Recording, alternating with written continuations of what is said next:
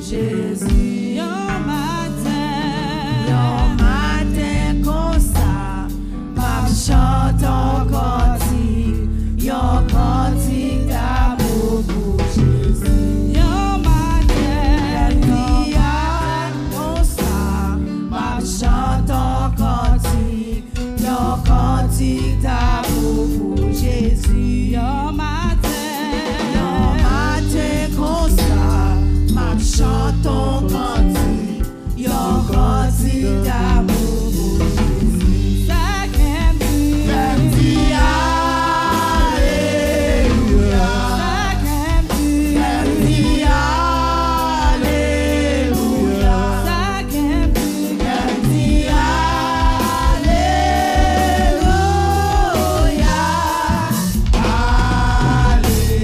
Alléluia. Yon sabbat comme ça, ma chante en cantique, yon cantique d'amour pour Jésus. Yon sabbat comme ça, ma chante en cantique, yon cantique d'amour pour Jésus. Ça qu'aime dit alléluia. Ça qu'aime dit alléluia. Ça qu'aime dit alléluia. Ça qu'aime dit alléluia.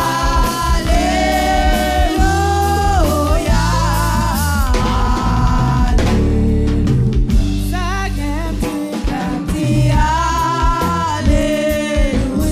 Ça qu'aime dit alléluia.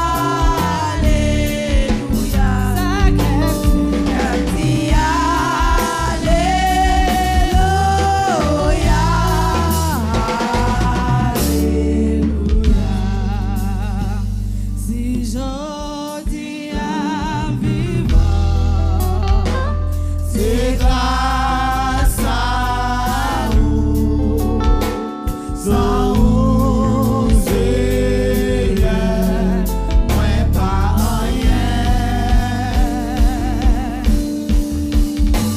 Si je dis à vivant, c'est grâce à vous, sans vous, Seigneur,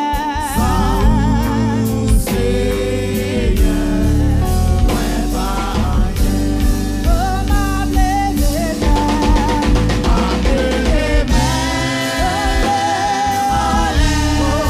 pour m'adorer, à genoux, pour prosterner, devant toi,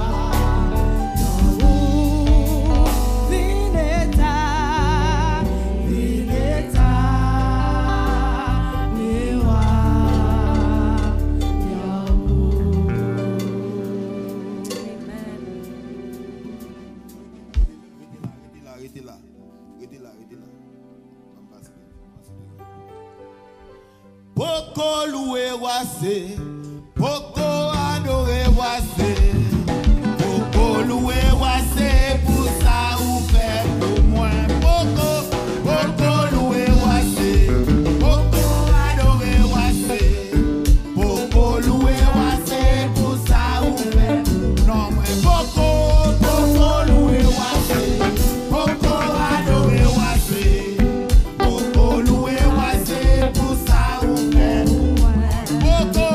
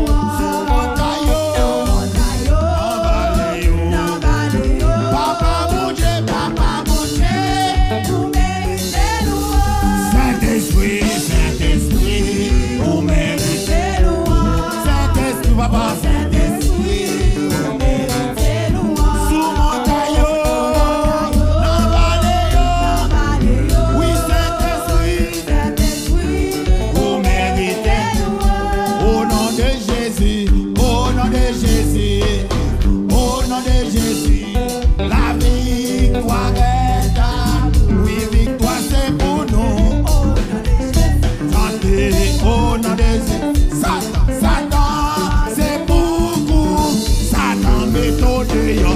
Dis-moi qui peut nous accompagner quand nous citons ce nom. Jésus, Jésus, Jésus, tout puissant, Jésus, la victoire est là.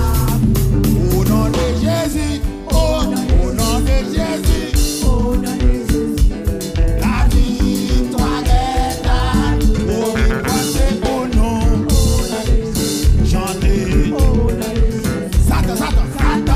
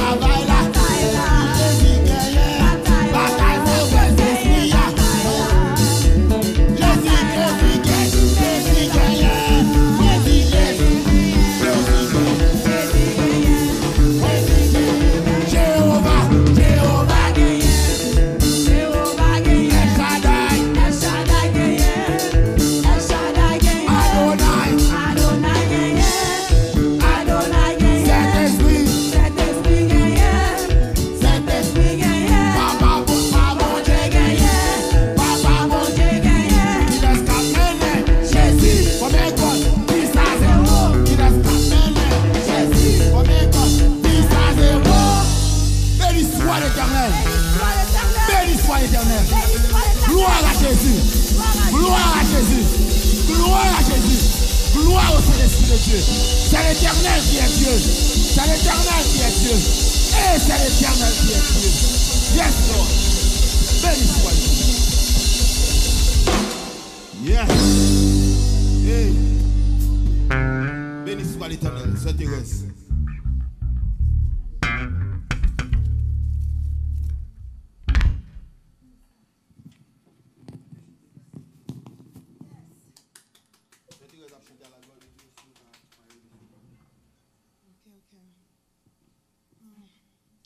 Nous disons bonsoir, bonjour frères et sœurs.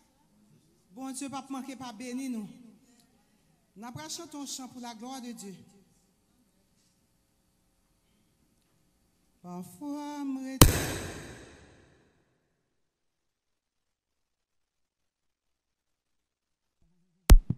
moi qu'on est crié, oh, moi qu'on est relé.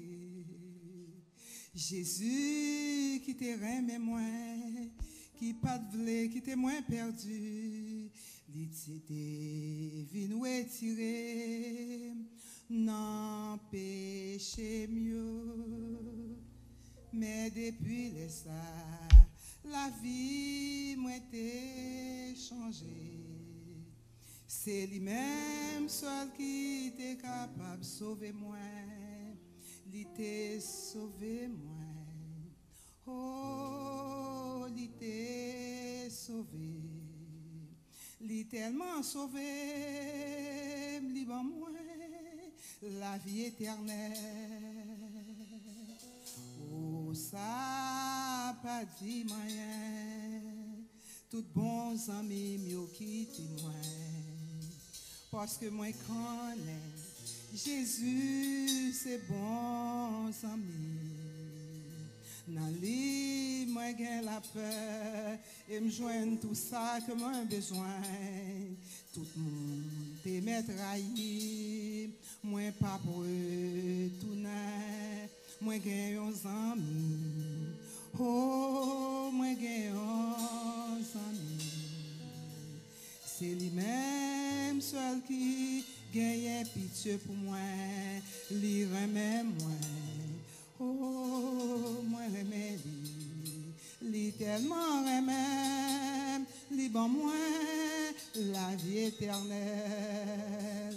Si vous est qu'aime content, c'est pas l'argent ni vanité, c'est parce que Jésus t'es venu délivrer. Tout dette, moi yo payé, moi pas gain tristesse encore. Faut me chanter à mon Jésus, gagne pour moi, lui sauver moi. Oh, lui t'est sauvé, lui tellement sauvé, lui bon moi la vie éternelle. Li tellement sauvé, li bon moi la vie éternelle. Li tellement sauvé, li bon moi la vie éternelle.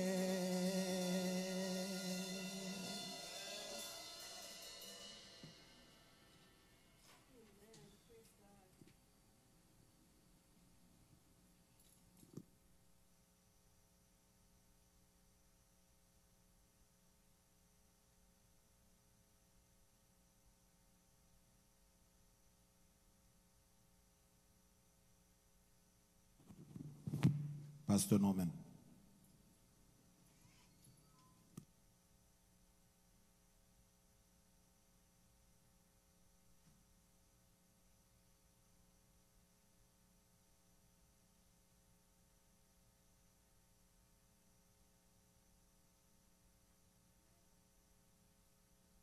Pasteur Norman Calix.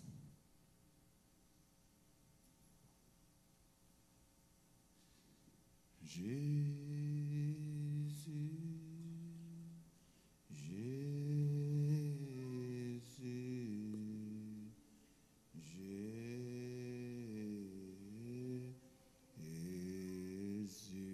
Papa,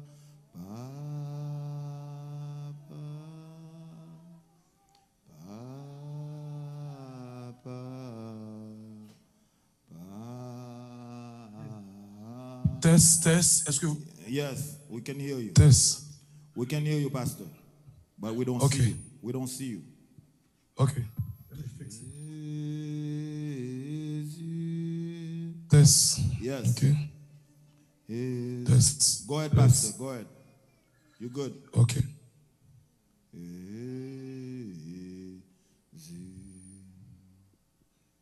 Test. Oui. Pastor, everything is fine. Oui, oui. J'arrive.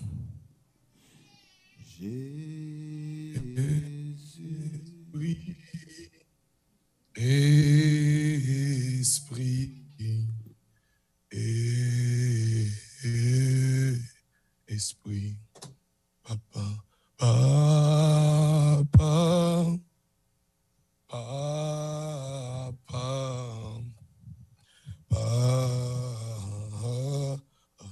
Papa. Esprit. Esprit. Esprit. L'aime te vin joindre la vie moins te changer. Li prend mon morceau, li fait vin entier. Grâce à lui, moi capable di moi sauver. Li prend mon morceau, li fait vin tout entier.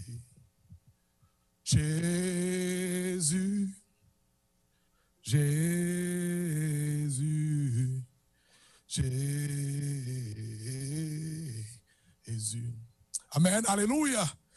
The voice is not that great as the praise team, but we give glory to God and the highest for his great love, because he opened doors that were shut. He brings solutions to the problems. He blesses children when they ask for it. He opened the sky and poured out his blessing for this and many more.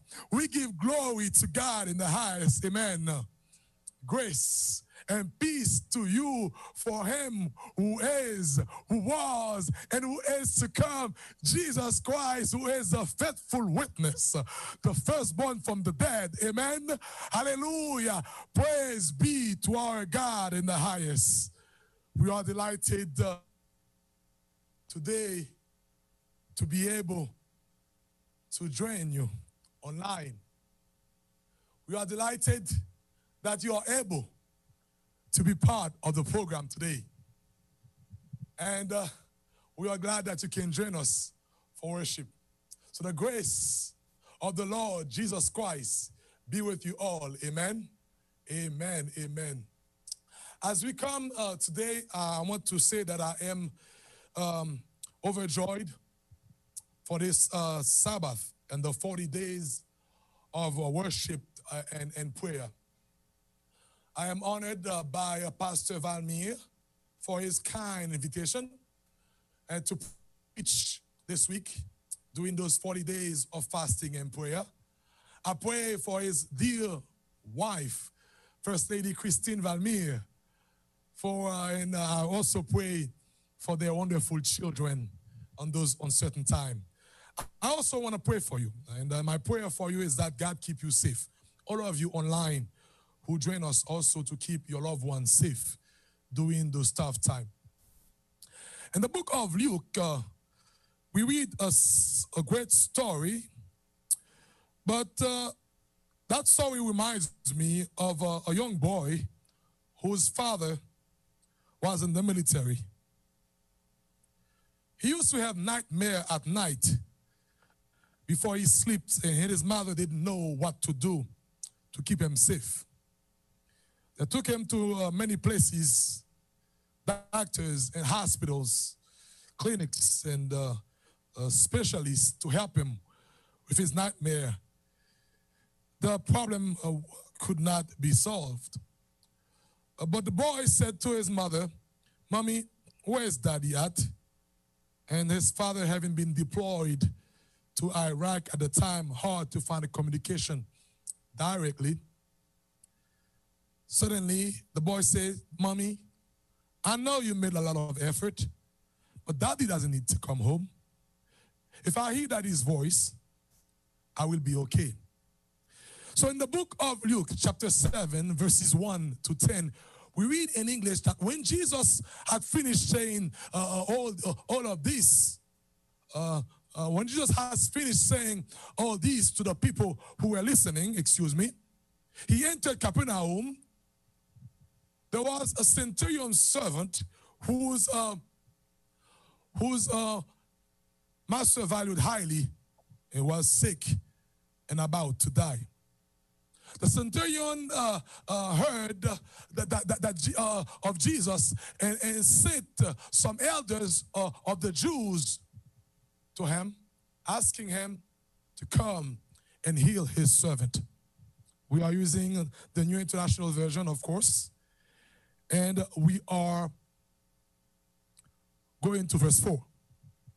When they came to Jesus, they pleaded earnestly with him, "This man deserves to have you to do this," they say. In verse 5, "because he loves our nation and has built our synagogue." In verse 6, so Jesus went with them. He was not far from the house where the centurion sent friends to say to him, "Lord, don't trouble yourself, for I do not deserve to come under my roof." And in verse 7 we read, "That is why I do not even consider myself worthy to come to you. But say the word." Amen. Boy, say the word.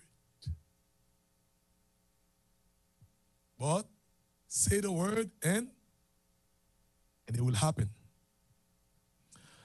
Our great Lord, that's the word that the centurion wanted to hear.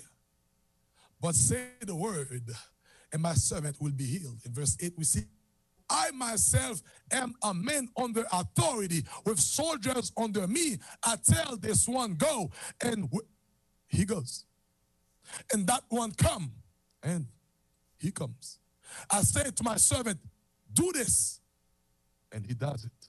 In verse 9, when Jesus heard, he was amazed of him. He was amazed at him, and turning to the crowd following, he said, "I tell you, I have not found such a great faith even in Israel." Then the man who had been sent to those in the house and found the servant well. Amen. We're experiencing some technical difficulties, but we pray in the Lord for his words to go through. As we are inviting you to open your Bible this time and reading the scripture in Spanish for the Spanish speakers. En el libro de Lucas, capítulo 7, versículo 1 a 10. Leamos, utilizando la nueva versión internacional.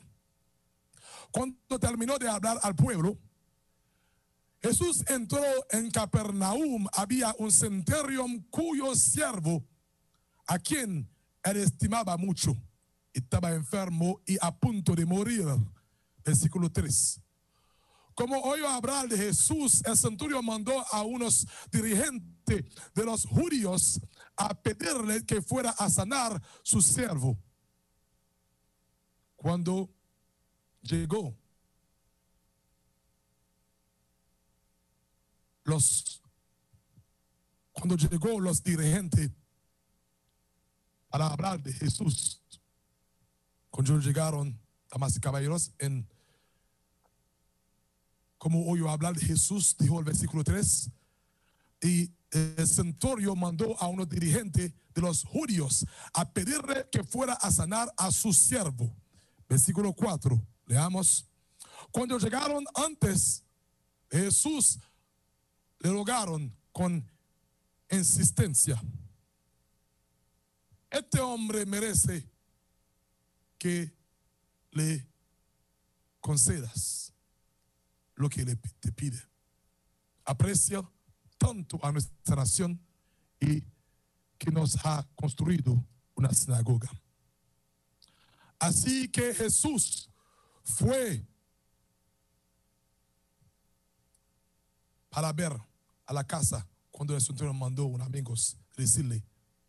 Así que cuando Jesús estaba de camino, no estaba lejos de la casa cuando el centurión mandó unos amigos a decirle, Señor, no te tomes tanto molestia, pues no merezco que entres bajo de mi techo. Versículo 7 dice, por eso ni siquiera me atreví a presentarme ante de ti, pero con una sola palabra que digas, quedará sano mi siervo. Yo mismo, dijo el hombre, yo mismo obedezco órdenes superiores y además tengo soldados bajo mi autoridad. Le dijo uno, ve y va, y al otro, ven y viene. Le digo a mi siervo, haz eso, y lo hace. Al oír eso, Jesús se asombró de él y volviéndose a la multitud que la seguía, comentó. Le dijo que ni siquiera en Israel he encontrado una fe tan grande. Al regresar a la casa, los enviados encontraron sano al siervo. For the French speakers, let's invite you to open your Bible in the book of Luke, chapter 7. Pour ceux qui parlent français, nous allons lire dans l'évangile de Luc, chapitre 7, les versets 1 à 10. Nous allons utiliser la version Louis II, and we read in French. Après avoir achevé tous ses discours devant le peuple qui l'écoutait, Jésus entra dans Capernaum. Un centenier avait un serviteur auquel il était très attaché et qui se trouvait malade sur le point de mourir. Ayant entendu parler de Jésus, il lui envoya quelques anciens des Juifs pour le prier de venir guérir son serviteur. Le verset 4 nous dit, ils arrivèrent auprès de Jésus et lui adressèrent distantes supplications, disant, il mérite que tu lui accordes cela, car il aime notre nation et c'est lui qui a bâti notre synagogue. Jésus était allé avec eux, c'était guère éloigné de la maison, quand le centenier envoya ses amis pour lui dire, Seigneur, ne prends pas tant de peine, car je ne suis pas digne que tu entres sous mes toits. Le verset 7 nous dit, c'est aussi pour cela je me suis pas cru digne d'aller en personne vers toi. Mais dites un mot, dis un mot et mon serviteur sera guéri. Car moi, je suis soumis à des supérieurs, j'ai des soldats sous mes ordres. Et je dis un mot, je dis à l'un, va, et il va, à l'autre, viens, et il vient, et à mon serviteur, fais cela, et il le fait.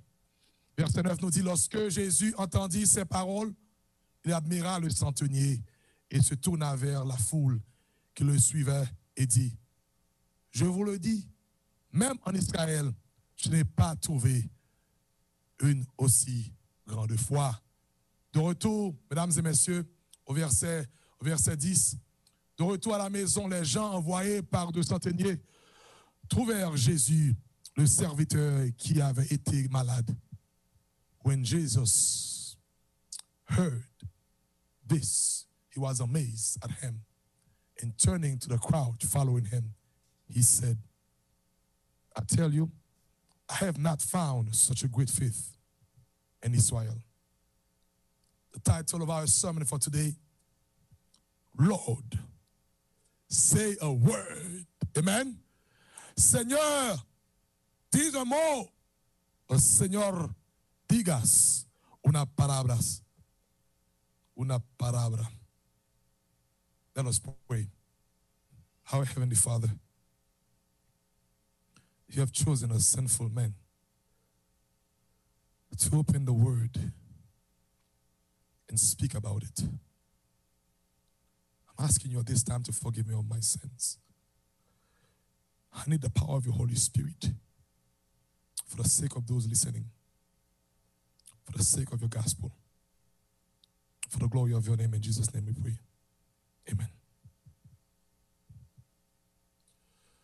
After the sermon on the plain, Luke chapter 6, verses 20 to 49, Jesus came to a city of residence, according to what we saw in Matthew chapter 4, verse 2. He came and dwelled in Capernaum. This means that the location of the sermon of the plain was not likely far away from Capernaum. The healing of the centurion servant, as we just read from the Gospel of Luke, is also quoted in the Gospel of Matthew, chapter 8, verses 5 to 13. And some theologians argue that the healing of the nobleman's son in John chapter 4, verses 46 to 54 is the same episode in the life of Christ. And in both passages, the important thing is faith. The centurion and centenarian are among several English words derived from the Latin word for 100, centum. In the ancient Roman army, a centurion was the officer in charge of a century, a unit originally comprised of 100 men. Centurion and centurion are among several English words that we saw. The centurion was, as we saw in the text, appeared as a devout, kind, and humble. Yet, all the same, he was a centurion. Not only a Gentile, but a Roman soldier and an instrument of Israel's oppression.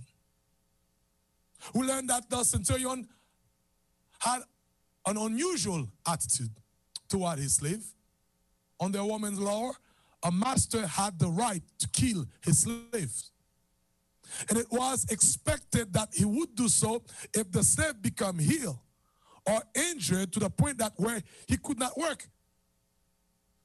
But it looks like the centurion, ladies and gentlemen, is acting differently to how others usually act toward the slave.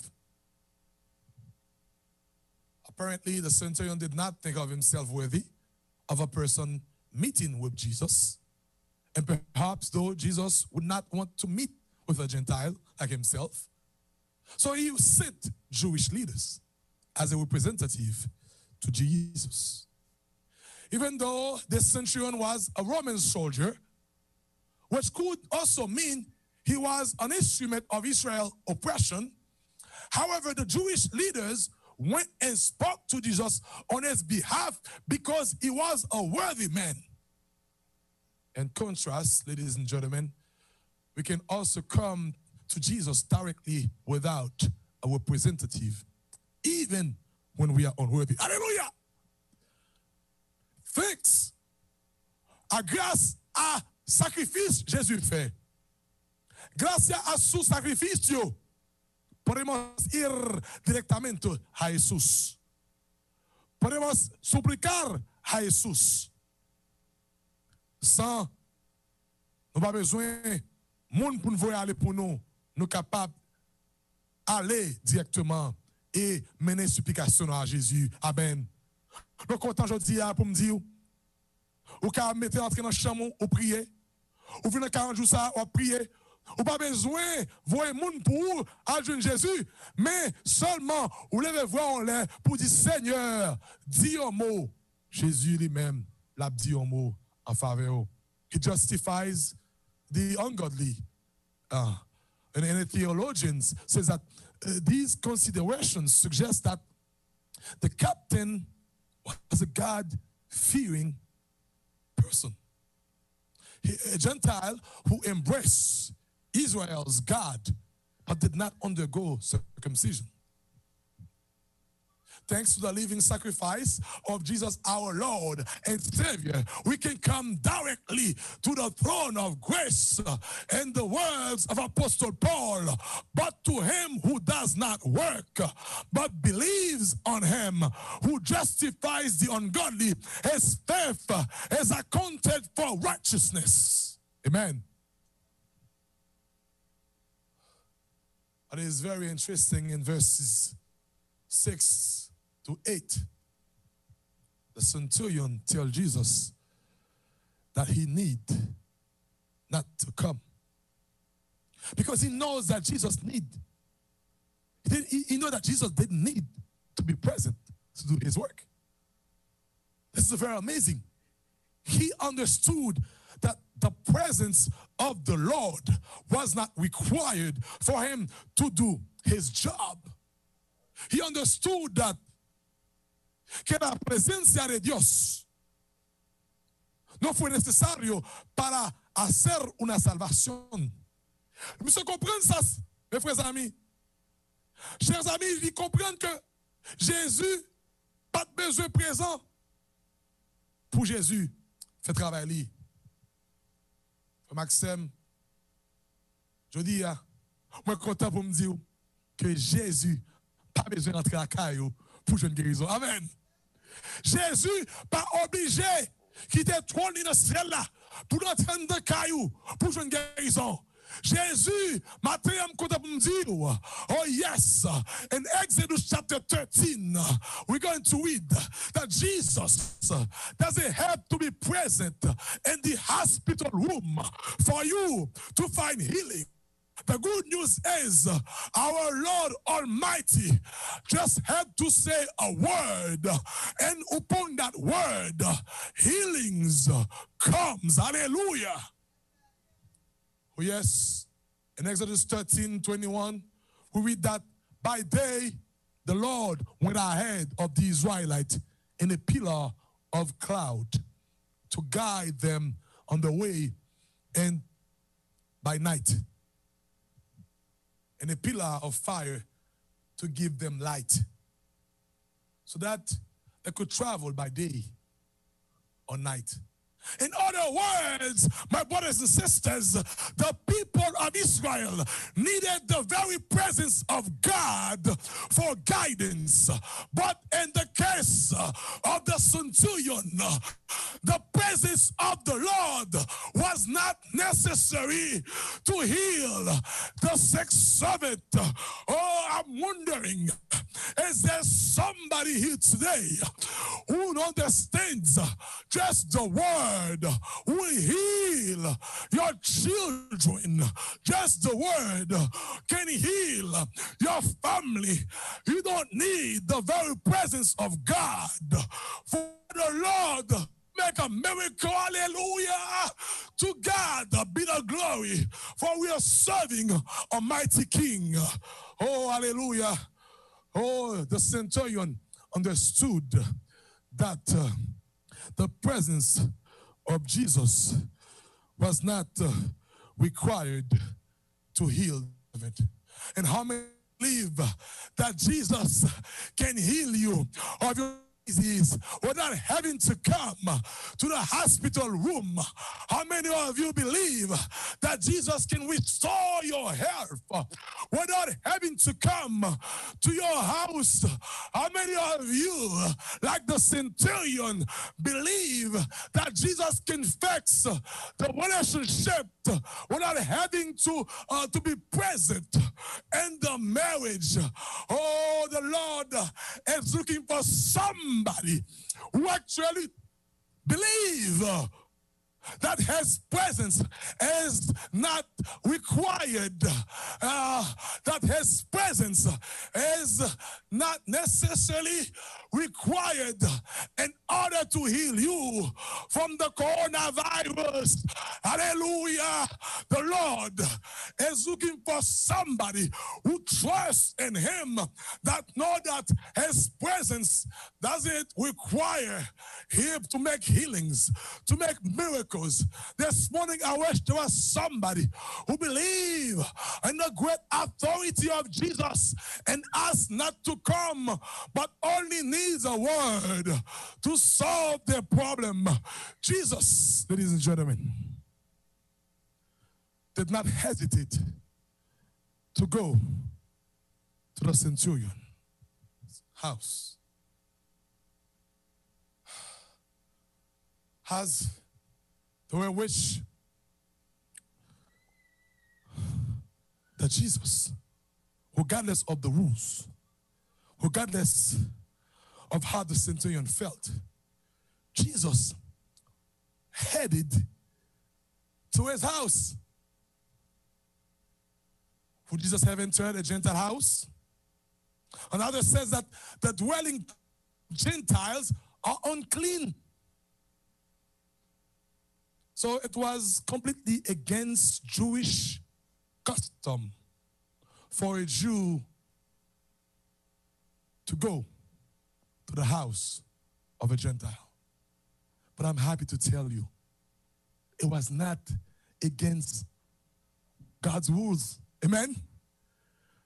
En pile moun ka pense l'autre moun yo pa din pour la kayo. En pile moun ka pense que Seigneur a parlé de prière moun sa yo. Mais Jésus, il va marcher sous loi les hommes, sous loi culture, il marche sous propre loi parler. Par contre, quand on est Jésus pour pas venir. Par contre, quand on invite Jésus pour pas venir. Jésus, c'est une invitation au centurion malgré la loi des Juifs qui te dit non. Et Jésus, mesdames et messieurs, il prend route pour aller. The centurion knew that it might be a problem for this prominent rabbi to come into his house. So he had his friends met Jesus on the way to say that it was not necessary for him to come all the way to the house. For he spoke, he came to be. Amen. He understood that the presence of God didn't have to come to his house. Oh non, ne pas voulez déranger Seigneur. Il n'était pas obligé de venir. Il n'a qu'à dire un mot, parce que Centurion comprend que c'est avec un mot seulement, par la puissance toute puissante de Jésus-Christ, serait suffisant pour la guérison de son serviteur. For he understood the full power of God. He also understood the Bible verse that says, for he spoke and it came to be. He commanded and it stood firm. Car il dit et la chose arrive, il ordonne et elle existe, porque el habló y todo fue creado, dio una orden y todo quedó firme. He understood what many people could not understand. The centurion was a remarkable man. The elders said he was worthy. He said he was not worthy. Very often when people are giving glory to you, you just take it. Yeah. Yeah. You just take it and happy. But in the case of the centurion, even though the Jewish leaders spoke highly of him, he still thinks that he was unworthy. They praised him for building the house of worship. He felt unworthy that Jesus would come to his house. They said he was deserving. He felt underdeserving. He felt underserving as a servant. Although he did wonderful things for the Jewish people. He felt himself unworthy. Strong faith and great humility are entirely compatible. A great theologian found two features of character blend in the centurions which do not often meet in such graceful harmony. He won the high option of others, and yet he held a low estimation of himself. Your faith will not murder your humility. Yeah, did you know that? Did you know that? Your faith will not murder your humility. Your humility will not stab at your faith. Did you also know that? Did you know that? But the two will go hand in hand to heaven like a brave brother and a fair sister. Hallelujah.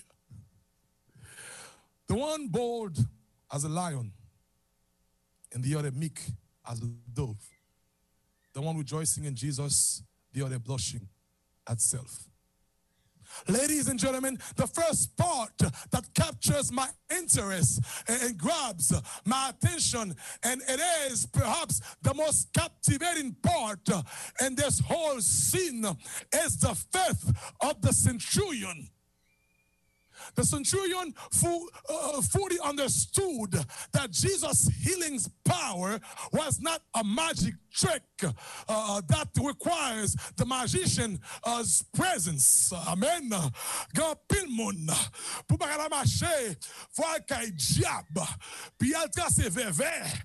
But the centurion understood that the healing power of Jesus was not some type of magic tricks that we only requires the presence of the voodoo priest. But Jesus, the creator of the heavens and the earth, just gotta say a word for the action to take place. Comprendre que y aller Kaiboko pour moi un jour, puis on fait méchanceté parce que m'te refusé coucher et entrer en affaire avec une jeune dame. Moi en Haïti, mesdames et messieurs, laissez ça. Mais nous connaissons Jean-Barra Yoye, parole la gagne dans le quartier que jeune demoiselle là, il remet moi. Moi-même qui fait si effort dans l'évangile là, même pas de mettre comme dans pièce relation avec jeune demoiselle là. Ma tante li, l'autre sœur li, l'autre famille li, tout ensemble, yo mettez, yo dit, faut que finisse avec moi. Parce que le fait que me refuser, son humiliation pour petite fille. Frère Maxime,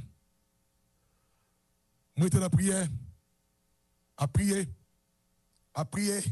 yo même, pendant qu'on paye chercher l'argent, il allait dans la station boss, yo paye un chauffeur, yo fait 3 heures de temps en route, plus 4 heures de temps marché, puis il allait dans tout diable, puis il allait chercher femme ça qui mal. Une soirée, m'a dormi. Je regarde dans la fenêtre côté m'a dormi. Moi, je me campe tout en blanc pour venir prendre moi.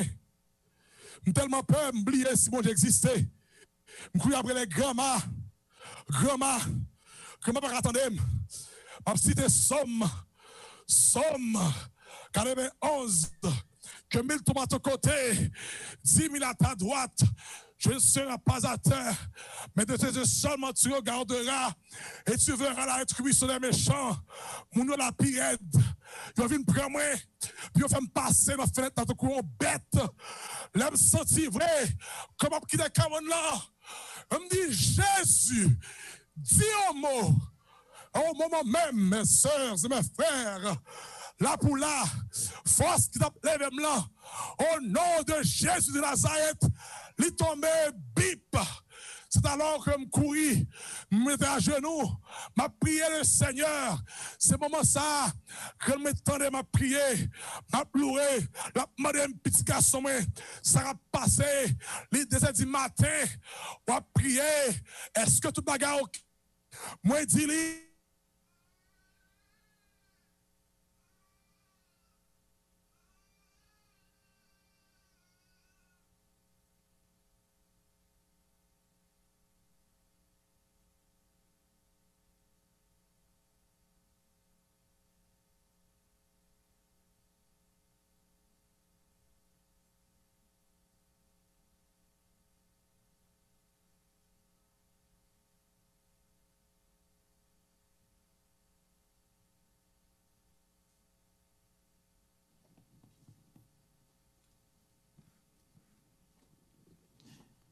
Yes.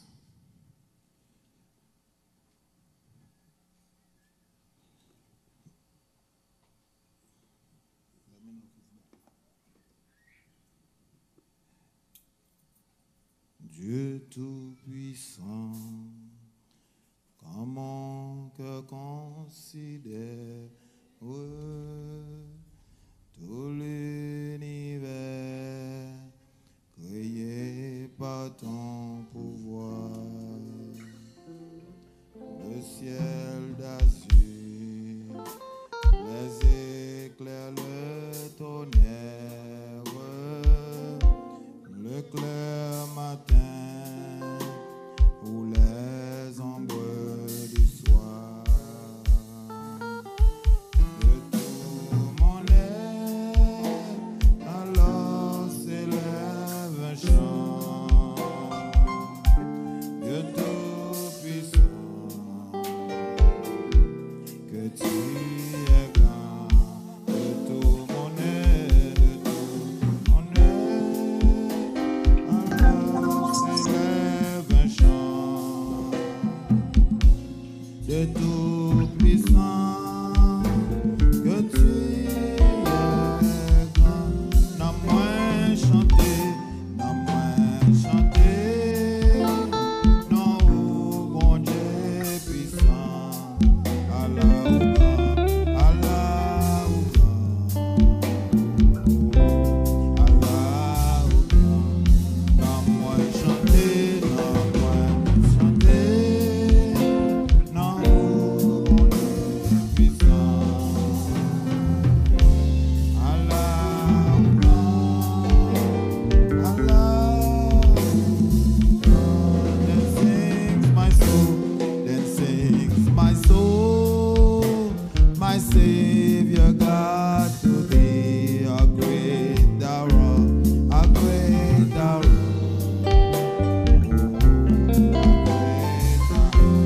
Then sings my soul, then sings my Savior God, to thee, a great thou rock, a great thou rock, a great thou rock. Allah ou grand, Allah ou grand, Allah ou grand, Allah ou grand,